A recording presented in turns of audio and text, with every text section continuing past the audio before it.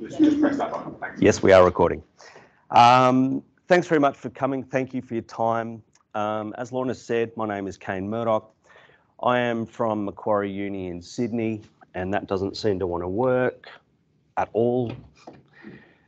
I'm the head of complaints, appeals and misconduct for the university, and as you imagine, that's a fairly big and broad job.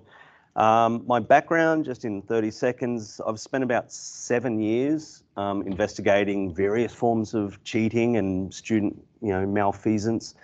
And when you start really digging into it as your day job, you tend to kind of work out more where the edges are rather than just seeing what you're seeing coming in front of you. So a teaching academic might see plagiarism, they might see an instance of contract cheating, and I've started to kind of scope out where the true limits of the business are in our universities. And let me tell you, what I've seen absolutely supports the research, which says the best available research says about 10% of students are contract cheating, for example. And so it tells us that more students cheat at a broader scope than we generally think. And as soon as we saw ChatGPT come along, most people immediately saw the implications for a lot of different types of assessment. And with the advent of GPT-4, it's even better. It doesn't make a lot of the errors that GPT-3 and 3.5 make.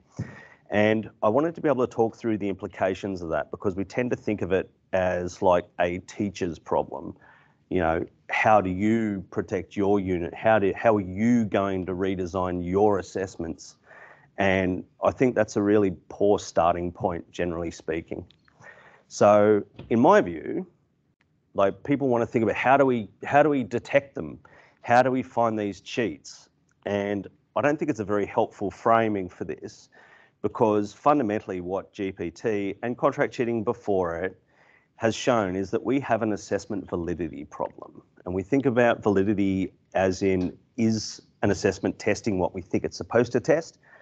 But the real problem, or at least a subsidiary problem, is that who are we testing? And that's the fundamental question that I ask. Who exactly are we testing when we assess? And so we have this problem. To me, this is the problem, and it's a much bigger problem than any given lecturer can possibly even hope to solve. It's going to take some higher level thinking at a higher level in all of our institutions. And people also have this idea, people have said to me that, oh, contract cheating has ended, hasn't it? No, it hasn't. The 5 death threats that I've had this year tend to suggest that it is a very active and ongoing market that doesn't want to give up its kind of dirty lucre, for want of a better phrase. And so it's a compounded problem. Now students have more availability rather than a different availability of, access to avoid being assessed. And just to give you a picture of what cheating can look like, this is a network diagram. Each of the blue dots is a student. All of the lines are shared IP addresses between those students, and this is all in one subject. So massed commercialised contract cheating is ongoing, and it is not a problem that has gone away. It was a problem that will evolve and adapt, basically in order to harvest money out of students' pockets, and will have an incredibly damaging effect on our institutions. So when I think about AI, I don't think about a pedagogical problem, even though it is. I think about institutional risk and the risks that we are running unknown. Like GPT kind of made those risks slightly more obvious, brought it above ground, and we lost plausible deniability. We can't deny any longer that we have a very serious problem. But I don't think there's any real sense of what those risks are and how we are actually going to be able to address them. So let me talk about those risks. To my mind, the risk that the public loses faith that we can assure them that the students we put out the gates at the end of their degrees are who they say they are and know what we say they know and have the skills that we say they have. That is a very serious risk. Accrediting bodies, government, The media is often seen as a risk, but a media is just a window into broadcasting those risks more broadly. And so we need to be thinking about this as a risk problem for every institution. And to my mind, handing this level of risk to any given academic and saying, in your own little silo, fix the problem, is not an effective way to manage that risk. So when we turn to the kind of back to the problem, we no longer have reliable assessment in many, many ways that we've relied upon. Online quizzes, they're cheap, they're scalable. Essays, they're cheap, they're scalable. Exams, to a different extent, they're more costly. And so the age of cheap assessment, I think, is a major implication of ChatGPT. The age of cheap assessment is dead. Apologies, I've brought a cold with me from Ireland. Getting over it. So we need to be able to think about how do we go about managing the resources that we have, because we're not going to get new ones. Observing your government currently, they're not handing any more money to education. So we need to be thinking about how do we make better use of what we have now, and while boosting the security of our assessments. So obviously the typical answer is throw everyone back into an exam hall and line them up, sit them down, have retirees walk up and down these corridors here. I understand it's sometimes a bit different here, like an academic will have to turn up an eyeball.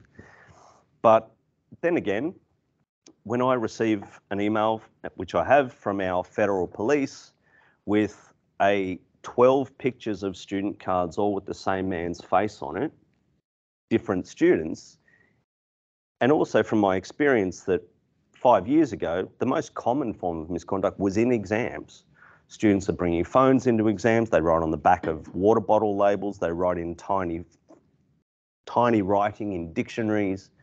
Students have been cheating exams for millennia. And moreover, even when it was punishable by death in the Chinese civil service, people still cheated. So I'm not entirely convinced that this is the answer. I think it's a simple answer, but it flies in the face of everything we've tried to kind of work in the opposite direction for about 20 odd years. And this also implies that if you can't secure the rest of your assessment, this has to be a very, very high stakes assessment in every single module, every subject. There's different terminologies. And it also begs the question, what are we testing then? Because if it's not open book, we're effectively testing recall to an extent. And so, we're kind of wallowing in the bottom of blooms there, really, aren't we? And so I'll kind of ask the question again, who actually are we assessing in the age of massified education? Who knows all their students? Some of you might be lucky. You might have only like 30 students in your unit. Hands up if you've got more than 100. Plenty of hands. More than 300. Hand here. There's subjects of up to 2,000 students in universities that I've worked at. I'm sure it wouldn't be that unusual. We maybe have less universities per head than the UK, but still, if you have 300 students, you certainly do not know all of them. You wouldn't even be able to recognise all of them, let alone have a deep and familiar view of their work, especially across a program. So you're getting a snapshot of them at a particular point in time. You didn't see them before, you didn't see them after, and so you don't really know them at all. And so, who are we assessing? Are we assessing ChatGPT? Hands up if you think you've read an essay that was generated out of ChatGPT. Third of the room. So I also start to think about, the kind of, we must trust our students as an answer. And I'm very, very pro-student despite what I do. But also students are varied and complex, and they have lots of different motivations. And sometimes those motivations get the best of them when it comes to making bad decisions. Sometimes they feel compelled to cheat. I'm sure they can rationalise it in 100 different ways, but it doesn't change the fact that they didn't do the assessment. So in other words, when they get through unnoticed, we have a problem, and then it encourages them next time, because once you don't get picked up the first time, it really says to them, keep going, because they assessed the risk at that point in the first time, and so the risk probably got lower because they've convinced themselves that they're not going to get caught. So we really need to be thinking about short-term and long-term plans, like what do we do tomorrow versus what can we do next year? And I think this comes, when I think about all these things, they come down to an economic problem. We have got, or at least the problems, the solutions can be economic as well. We in universities spend vast resources for arbitrary reasons. Hands up if any of the teachers in the room have ever kind of seen a special consideration, a MIT-cert, I think it's called here. Yep, most. So we ask students to provide these certificates. They go into the doctor and cough and tell them they've felt terrible. They pay 30 quid and they produce a certificate. Sometimes those get faked. We get a fair chunk of that, you know, changing the dates to suit their assessment or reusing a medical certificate. And we do this under the guise of fairness. It wouldn't be fair to all the other students if that student got an extra day to complete their assessment. Now, we don't police a fairness in a multitude of ways. So the wealthy student from a wealthy background who doesn't have to work has a very significant advantage over the student who has to work 50 hours a week on top of uni. We don't care about that unfairness, but we apply these arbitrary unfairnesses to things like that. And it costs us money. So it needs people to stamp it, you know, digitally or no.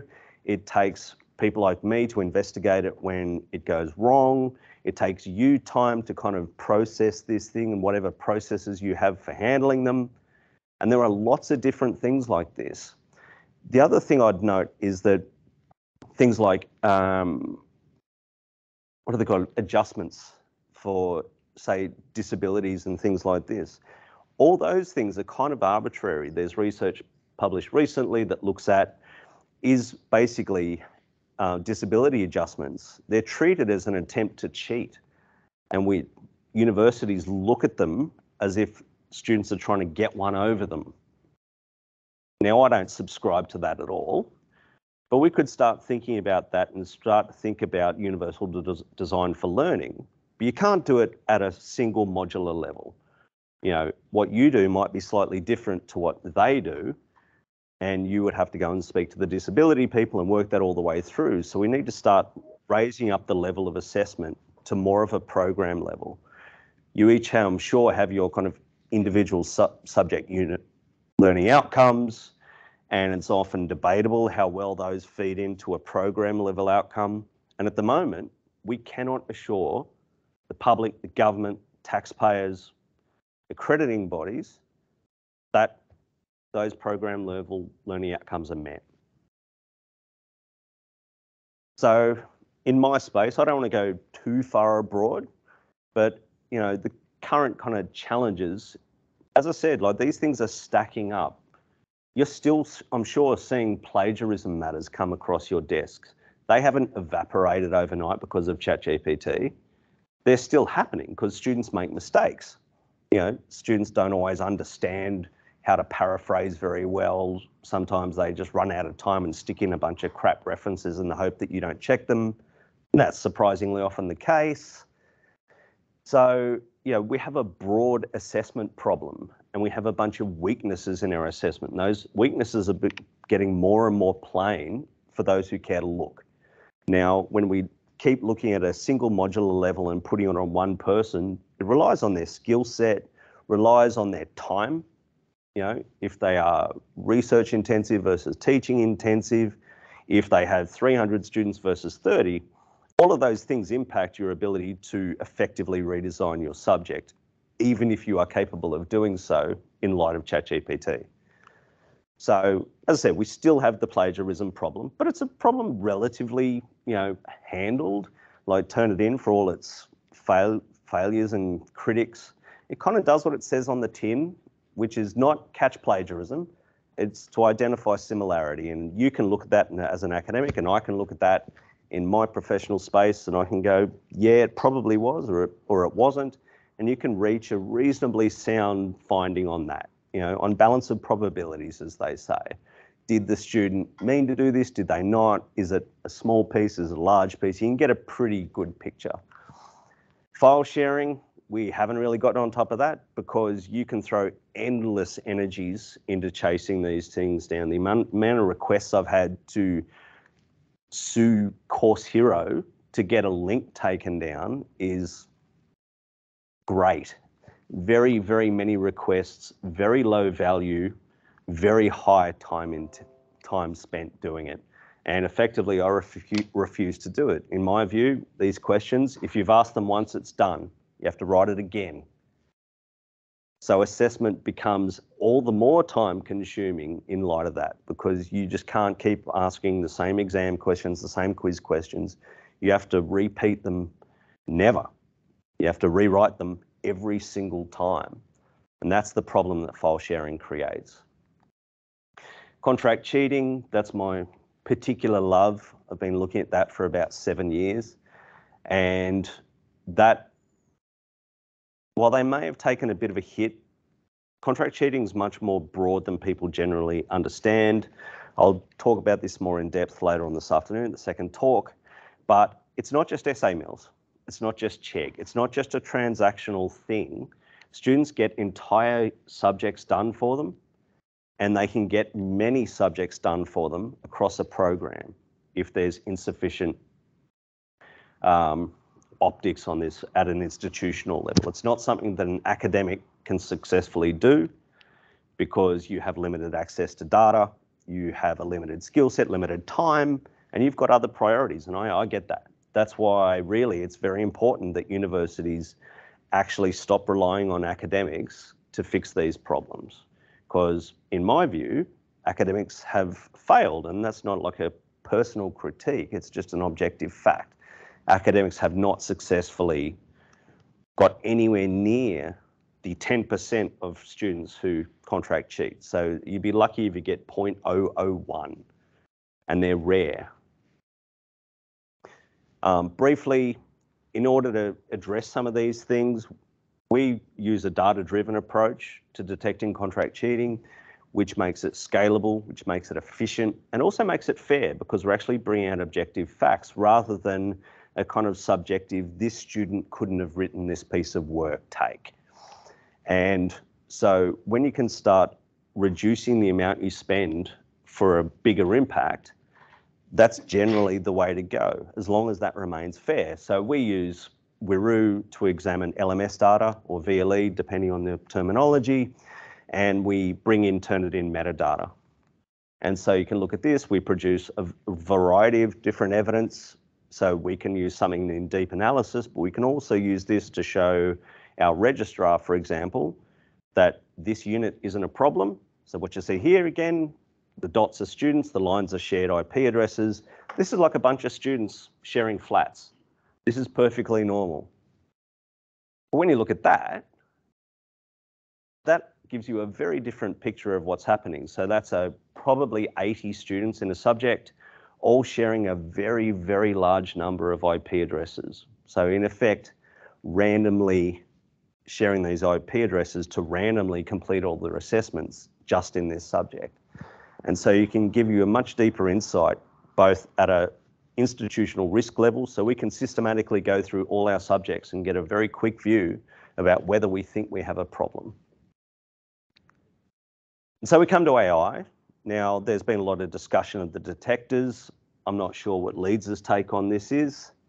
We turned ours off. Quite simply, there's really two reasons. For my mind, for some reason, PowerPoint moves my text boxes. Like as an investigator, I can receive a piece of evidence and I want somewhere else to go. I want some way to corroborate that evidence. Now with the detector, you have one black box interrogating another black box and it spits out a number and you either take the number as gospel or you don't. There is nowhere else for an investigator to go except an academic holding what amounts to a viva, an oral exam with a student every single time that you get a number that you think is concerning. Now, when you do the maths on that, that becomes problematic, and I'll show you what that means in a sec. But without the ability to follow the trail, you're at a dead end. You've got nowhere to go as an investigator. And so I think that raises very real questions of fairness about whether it could possibly be fair just to take the number, because we've got no idea what's in those black boxes in truth. And so, in other words, students have no way to defend themselves against a claim that they use ChatGPT or some other AI tool. So in other words, the investigation ends and you either make what I believe is an unfair decision or you dismiss it. There's not many other avenues to go down. And so you're stuck. You still have the same problem. You don't know who wrote the essay or did the quiz. You can't be sure that your student has been accurately assessed. You can't even be sure that it is your student. Or you just obey the number. Now, maybe I'm just contrary, but personally, I don't really believe in doing that. I don't think it's fair. In the same way that I never thought it was fair that people put arbitrary numbers and said anything above 30% and turn it in is plagiarism, because that's very assessment and discipline specific. If you have a scientific report, might have a lot of common language. In a history essay, it might be much more different. And so there are different expectations. So don't obey simple numbers. But to do the maths on this, so in Australia, there is approximately 1 million students. And Turnitin's own numbers, they say they have 0.7% false positives. Now, if we assume 4 assessments per student per subject, and you go down the road of actually orally examining them, that means that the academics in Australia will have to run 125,000 unscheduled oral exams every year. So 60,000 a semester. Now, I'm not an academic, but I'm fairly sure your workload models don't account for that. And so that leaves you at a bit of a crisis. You either choose to pour your own personal time into this problem, or you close your eyes and the risk rises. So what I'm arguing here is that while we should trust students, we can't have a kind of close your eyes trust of students, because, as I said, students are complex. Some will choose to, break your institutional rules because it's in their interests. Some will not, some will never. It should have been perfectly obvious that students aren't all the same. Students aren't all academic integrity champions. They're not all no goodniks either. We have this idea that everyone needs to be surveilled all the time in a really quite intrusive way. Like, for example, Proctorio and online invigilation during COVID. Everyone needed to be invigilated all the time. And personally, I think that's highly damaging to their ability to perform and demonstrate their learning. And so I think that has other drawbacks as well. But your ability to verify at a module level is highly restricted. You can't do it fundamentally. As an entire group, collectively, you can't do it as an individual because, as I said, time, skill, interest, what your pre-existing beliefs. If you don't think contract cheating is a big problem, you won't go looking for it. And you don't have the tools in order to do that. So how do you go about verifying? I'm suggesting that we should be looking at institutional level program learning outcomes and institutional assessments.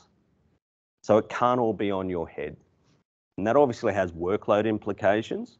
And that's where I come back to the point. We need to think about very, very carefully every single arbitrary thing we do that costs us money and costs us time, because that's where we're going to be able to make these things work.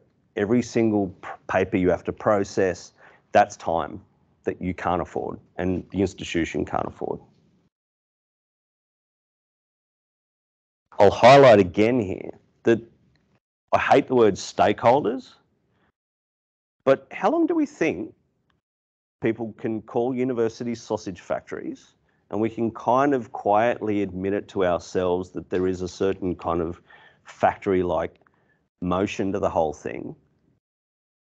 How long do we think in the age of ChatGPT and contract cheating, where an assessment is not valid, that they will not notice and they will keep funding us?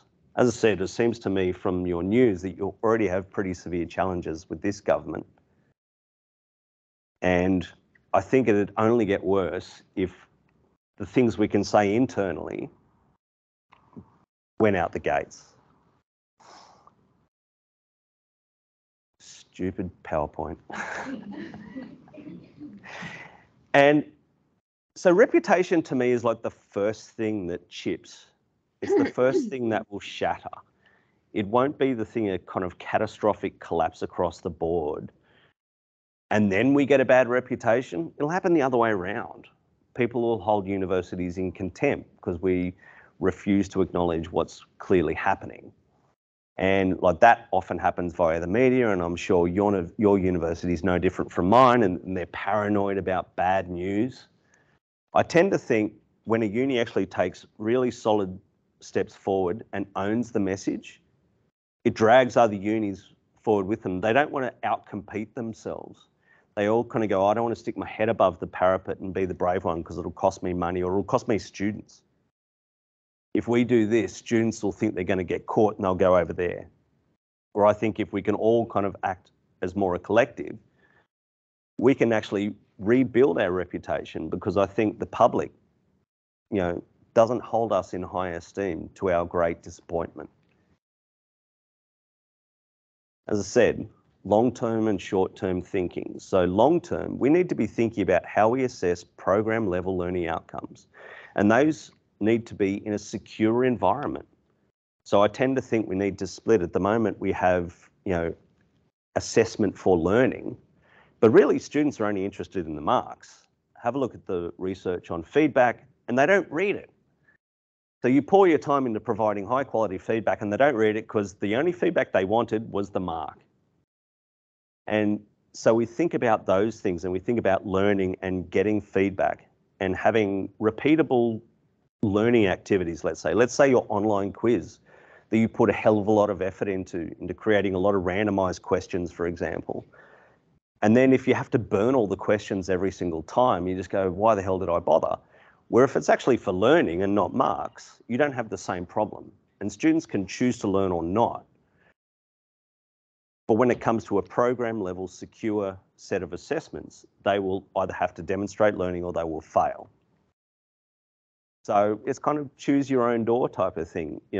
I think in the, nearly year, it's like 11 months since ChatGPT came out, I haven't seen any uni truly looking at the problem as I see it. And now maybe I'm a weirdo, that's distinctly possible. But it's still like just hand down this kind of bucket of excrement down to academics and go, good luck with that. Good luck cleaning it up. And I don't think that's still there. Oh, sorry, mic fell off. I don't think that's a long-term solution to anything much. I think we're putting ourselves in great danger, actually, as institutions. The church was once powerful in Ireland, and it's not nearly as powerful anymore. There's lots of institutions that have come and gone over the years, and research won't save us. We think of research as this mighty engine. Personally, I'm not sure I believe it. I think it's a citation factory and a prestige factory. And we're not really thinking about, and that conference last week in Galway, we saw plenty of evidence of widespread research misconduct. And so people who might have got away with something once feel more compelled to do it again because it suited their interests. So we have to start thinking about how we start preventing those things happening without being hugely punitive, because that is another way we just burn resources. Spending tons of time handling plagiarism matters and not getting anywhere much. Does it matter whether a student screwed up APA 7 reference? No, not really. It doesn't. So we have to start thinking about funding, have to start thinking about where we don't have to cut. Like the people in accessibility, they're absolutely important. Like the views that I have on what is a secure assessment are reasonably important at an institutional level. But is my time best spent talking to one student over, because they punched someone in the head or because they, falsified a medical certificate? Probably not. So we have to start thinking about how we better deploy the resources we have. And as I said, when we're making a lot of arbitrary and historical processes, we need to challenge those processes because they're burning resources we don't have. So we need to think critically about these things. What are those actions? What are those processes? Hands up if you've sat on a decision-making committee in this room. A few, 4, 5, 6. I calculated how much one meeting of our university's misconduct panel costs. It costs 7,000 Australian dollars. And they were deciding things like whether a student falsified a medical certificate, which the doctor had already told us they did. And so we have to start thinking about that. Appropriate levels of decision making is different. If a decision about plagiarism can be made by an academic in their subject and perhaps reviewed by someone else, if plagiarism can be handled under an assessment policy rather than a misconduct policy. If you have plagiarism in your rubrics and the students lose marks, that sends the signal as much as getting a misconduct charge does. And so we need to be thinking about these things and not just cutting wildly, but really thinking about, is this thing important? What is the best avenue that keeps it fair, effective, and cheap? So I'm not sure if, I presume most people have kind of seen this analogy, the Swiss cheese model. At the moment, we kind of pretend to secure all of our assessment and we don't really secure any of it in truth. So we haven't really thought very deeply about this. By the way, there's a great book by Philip Dawson from Deakin University in Australia, and he talks about this, defending assessment in a kind of digital world. Well worth a read. So to start to think about what are your slices of cheese, even at a modular level, is it better to have 4 essays or 2 essays and an oral exam, a 15-minute oral exam? That oral exam will ensure your assessment much more than the other 2 essays. Students can still do them. You can still set questions for those students who wish to learn and extend themselves. But that kind of thing, a trade-off, where you're trading security for just what you've always done. Pardon me. I would also suggest going through the university, and like this probably isn't up to all of you, but having a look at every single module and having a look at what assessments are there, which assessments are particularly prone to failure, online uninvigilated quizzes, stop doing them. They're worthless. Assign them no marks. They are absolutely worthless as assessment. You cannot possibly run them anymore and be serious.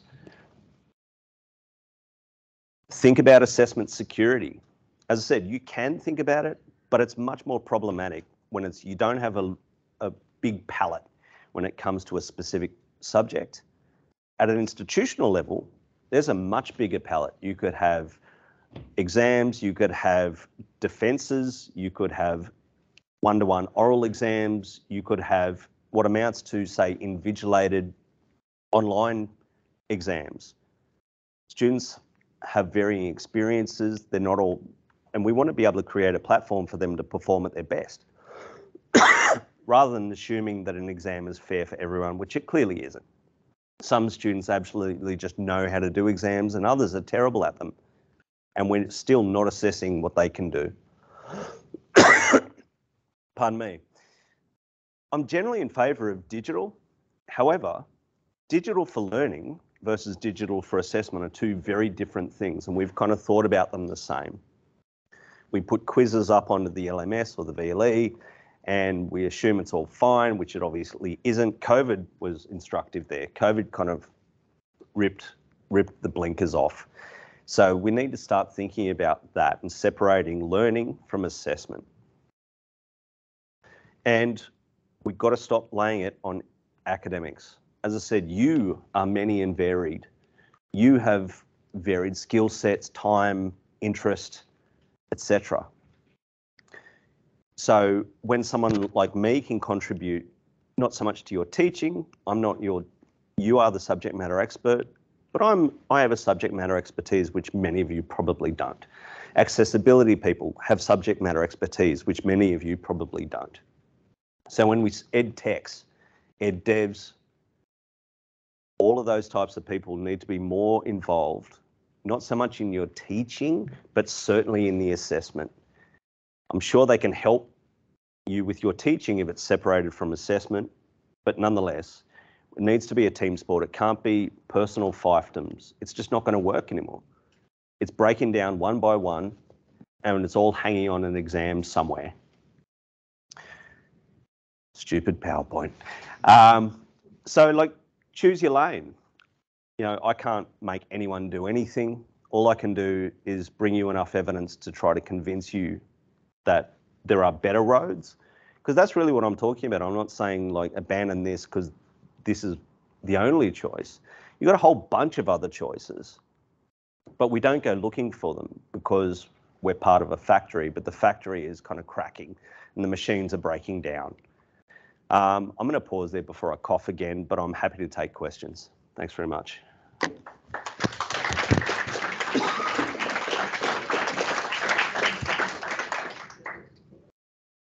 Anyone? Oh, doesn't like it. Or anyone online, I think. Questions in the room. People who are online, you can put questions in the chat, or you can put your hand up and we should be able to hear you in the room. Hi, thank you for that. I was just thinking about the concept that how society values higher education institutions, and obviously that's something that's going down a road itself. And with ChatGPT, that's also making students specifically question the value of higher education if they can access resources free for themselves. But lots of the ways that we're trying to increase the value or highlight the value are through innovative teaching methods like group work or self-led tutorials. Yep. But in your method of visualizing academic integrity issues in the network analysis, they would be hidden there, or they would cause a sort of masking problem, because if we're asking for group work, it would be. But you can counter for that. Like, for example, like if there is supposed to be groups of 8, and so as I said, when we all work as a team, I would understand that subject, it has group work, students are going to go off to the lane. Like, by the way, we discount on-campus IP addresses and things like that. So these are all just out in the public sphere IP addresses. But certainly, like, you'd see that, oh, this group of 8 all work together. Well, you know. Yeah, but the more we're asking them to engage, and the more we're asking them to engage in groups, there's going to be more and more data that could mask the actual AI academic integrity issues. Yeah. That's what I'm sort of saying. The more we're asking them to engage, the more data there is, the more these things could fall through the cracks. It's just a thought. Possibly, but a lot of it's based on IP addresses as well. So it's not just the fact that you are connected to those students, connected in particular ways. Like, that network is just a reason to take a deeper look. We have, as I said, in the talk this afternoon, I'll go into some more depth about that. But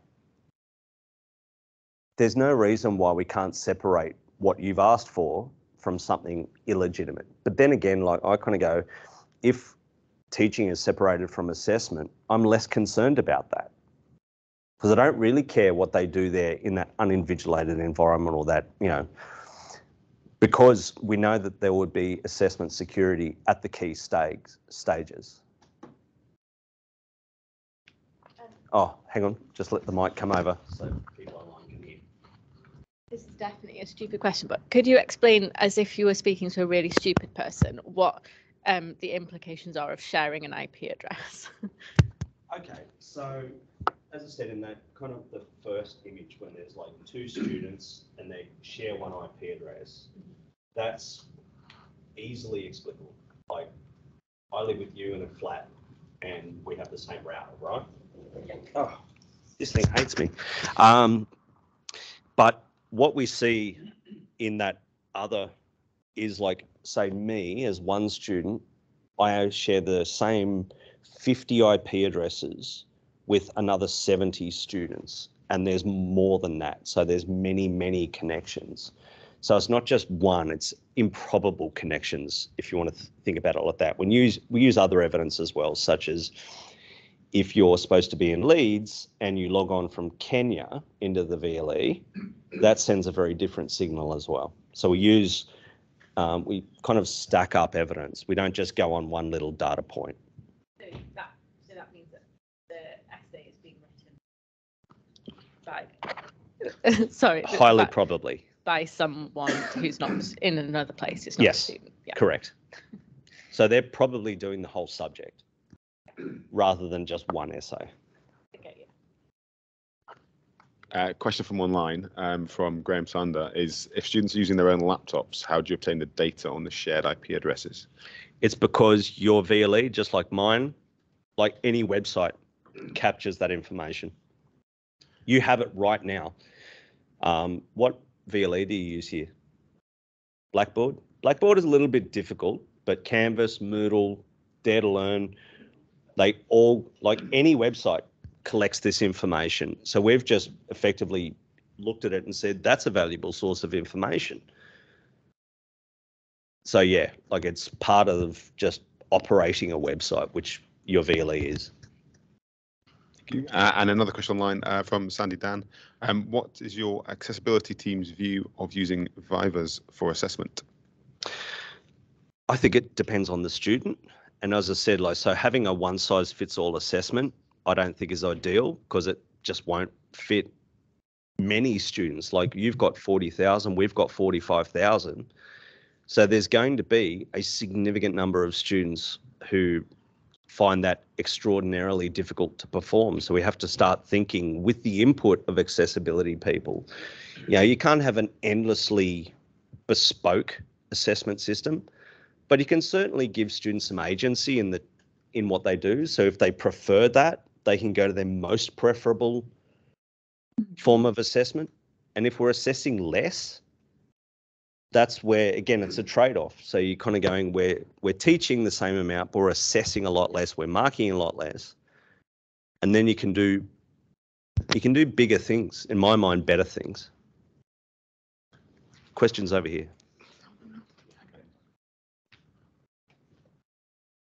Sorry, thanks very much, Kane. It was really, should be called hard facts with Kane or something.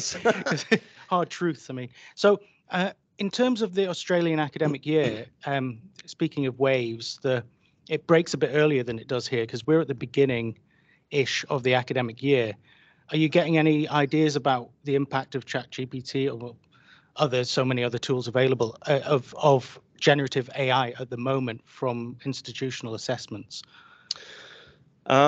It's hard to get a picture for the obvious reason because people don't know, but anecdotally, people think it's about 25 to 30% is in some way being generated out of ChatGPT.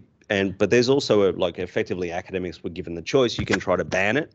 So you can say, no, totally unacceptable in this subject, or you can kind of outline the reasonable ways in which students can do it and the unreasonable. And so I think there's even that creates a lot of variability across the whole, across the university.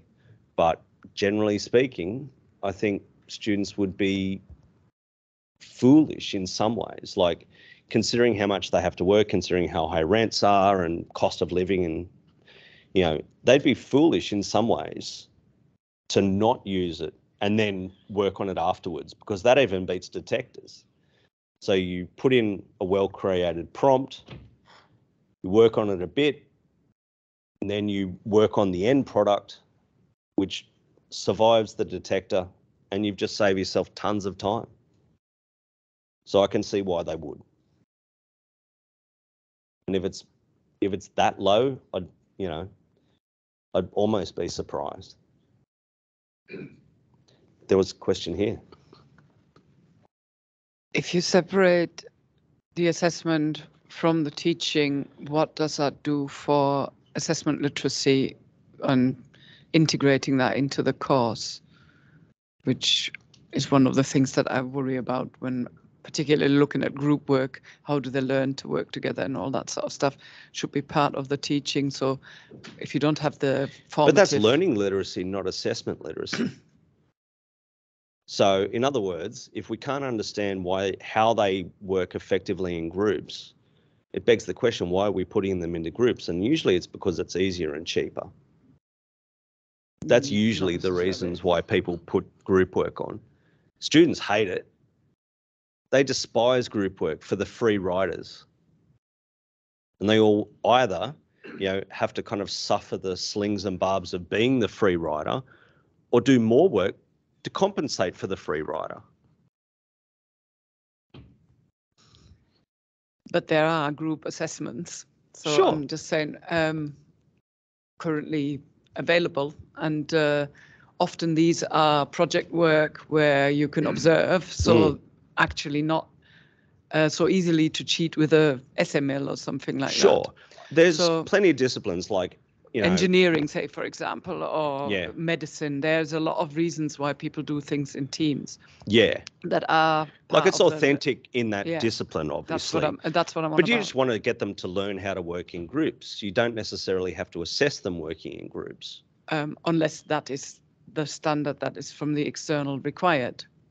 I think we need to have some serious conversations with accrediting bodies. Like, they're often used as a kind of cover. Like, accounting in Australia seems, they just go, oh no, we can't do that because of the accrediting body. And then when you talk to the accrediting body, the people from the accrediting body, they go, no, we don't insist upon that. And so in other words, it's used as cover for stasis. Well, they do in medicine and engineering at the moment. It's actually spelled out that that is one of the things that they expect to register somebody. So just I just wondered if the separation is there. How do we teach people how to be assessed? Or because the assessment itself has got skills that they have to have. Yeah. And if that is not part of the teaching, how do they learn about the assessment if it's not part of the teaching? You want to reduce the assessment so that taking out the formative, or do you advocate the formative, or did I misunderstand you? I think, like, we use formative assessment as a phrase, but when we attach marks to it, I think that students are most focused on the marks.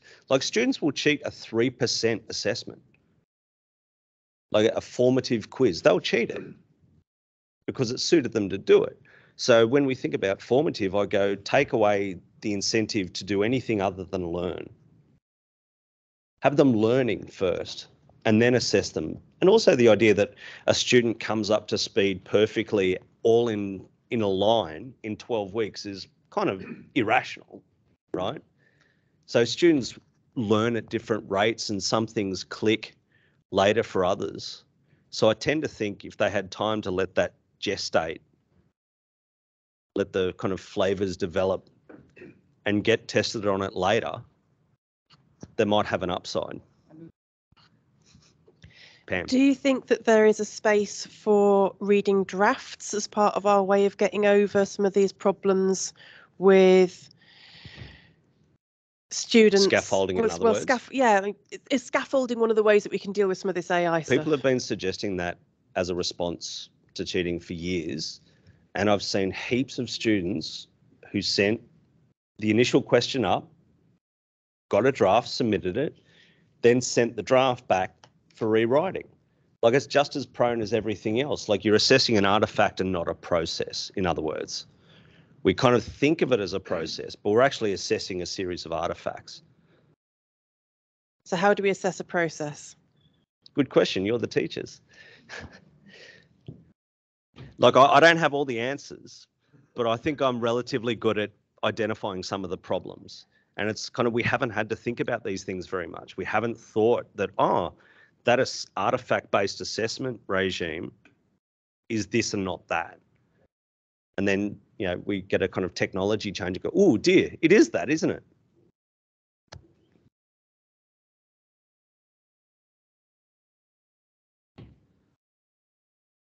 Yeah, so another question from online. If we assess less, does that make those assessments that do take place more high stakes and therefore more vulnerable to attempts for cheating, to cheat?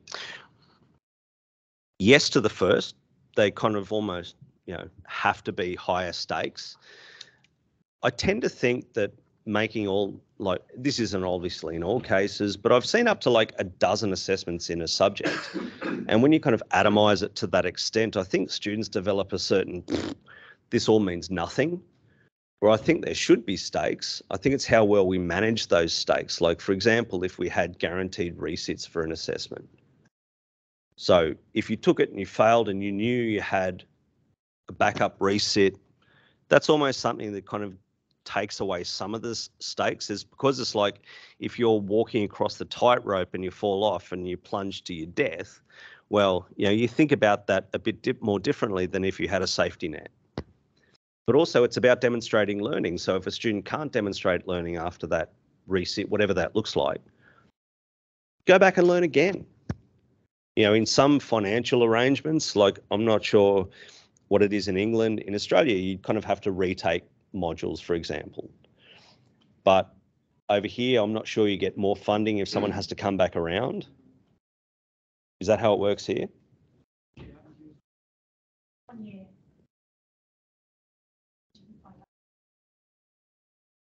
Okay, so at least, yeah. So in other words, when we start to think about how well they met learning outcomes rather than just failing modules. So if you had an integrated assessment for a core degree, like, do I think it's hugely important whether the student took, elementary Spanish? As long as they did the work, I'm not hugely bothered about integrating that into the core of their degree. Arts programs are more difficult than engineering. Engineering and medicine are much more constricted. But we have to start thinking about it a bit different because what we're doing isn't working. Thank you very much for that. I think a lot of this makes us think, or should make us think more about the purpose of assessment, right? What it is we're going to assess, why and how. Yeah. And I think that's probably one of the benefits of this dialogue, this discourse that's happening. But that's a question, if I feared. I know that in some institutions, they're looking at the use of honour codes to try and raise the ante a little bit and make people think twice about academic integrity. Have you a view on that? And have you any evidence about whether these things do actually function? I have a view that they don't work. It's like, call it an honour code, whether you have a kind of honour code, so you're kind of going, oh, we expect you to, to abide by these grand principles, or whether you have a highly punitive kind of, misconduct policy, they amount to the same thing. It's effectively a line which you're expected to not cross, right? But students are crossing it routinely because there's no risk of not crossing it. So when we're totally incapable of, understanding the scale of contract cheating, they just go, I didn't get caught. Okay, I'll do it again. And so I think it's wishful thinking. It's like, yeah, absolute wishful thinking to think that honour codes will work. So I've got the last question, but I realise we're just about out of time. It was when you said 10% contract cheating, that's obviously across all subjects. So which subjects are actually higher than the 10%? One of the things that I've noticed is that online, minimally invigilated subjects are extremely prone to this. Extremely prone. It's been my experience that business students have a higher likelihood of engaging in this. Pardon me. But as I said, we're going through a systematic process of running WIRU on every single subject we do. I've done all of the core of our law degree, and they were quite low. And sometimes there can be external limits. Like, for example, if you contract cheat and get caught, and it makes it a lot harder to apply to become a solicitor through the Legal Practitioners Board. And so there's some kind of external risks. And so they might kind of go, ooh, that brings another element of risk, and I don't wish to. But it's when students perceive, and students have told me this, when there's no risk and high reward, I'm probably going to do it. And then I'm going to keep doing it because I've convinced myself that it was safe. Great. Thanks very much. Thank you very much. So for those of you who are in the room and staying for lunch, that's going to happen in here.